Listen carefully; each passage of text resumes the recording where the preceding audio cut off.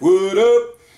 So Miami and the Toronto Raptors have made it and pushed it to a 7-game series. And, well, I was just going to come on here and say I really think that what the NBA really wants out of this series is they want the Miami Heat to win this game.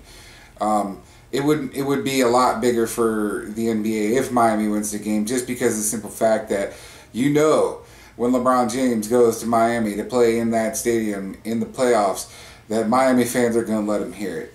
We're going to get to hear, you gassed out, you did this, you did that, and everything else.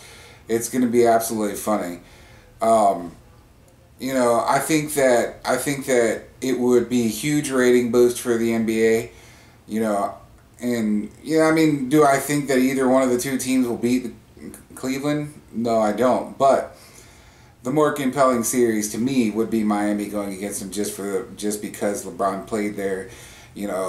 They're going to play tough against each other. Dwayne Wade's going to put it all on the line, even if he almost kills himself doing it. But yeah, I think that the NBA will be rooting for this one to happen that way. And I hate to say it, but I kind of wonder if there's going to be some questionable calls in that game.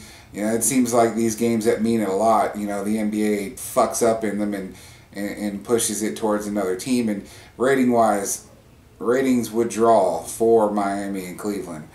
I'm not saying that Toronto's a bad team. I'm not saying that they wouldn't give Cleveland a run for the money. It's just that I think that the storyline would be Miami versus Cleveland, and it would work out. If you don't agree, go ahead and leave your comments and let me know what you think, and I'll reply if need be.